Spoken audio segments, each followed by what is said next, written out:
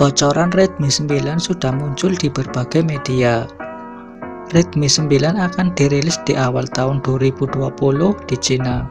Buat kalian penggemar Redmi, sudah nggak sabarkan menunggu Redmi 9 ini?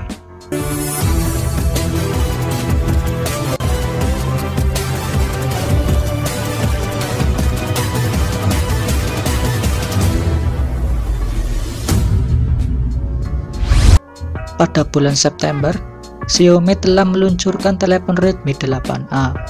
Redmi 8 telah melakukan debut di India dengan spesifikasi yang sedikit lebih baik pada bulan Oktober. Sebuah laporan baru menyatakan bahwa perusahaan Cina akan meluncurkan Redmi 9 di awal tahun 2020. Ini mengklaim bahwa Redmi 9 akan debut pertama di Cina dan juga akan tiba di India dalam suksesi cepat. Redmi 9 spesifikasi. Redmi 9 konon menampilkan layar 6,6 inci.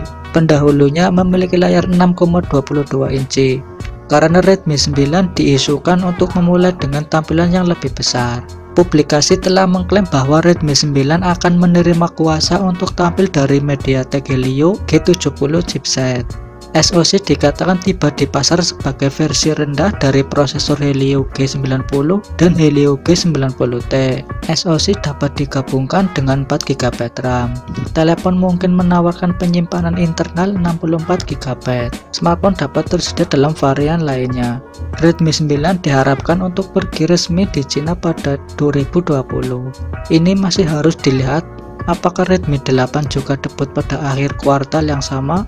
Penggemar Xiaomi dapat mengharapkan Redmi 9 untuk memberikan performa yang lebih baik dan meningkatkan pengalaman fotografi. Ini bisa berjalan di MIUI 11 berbasis Android 10.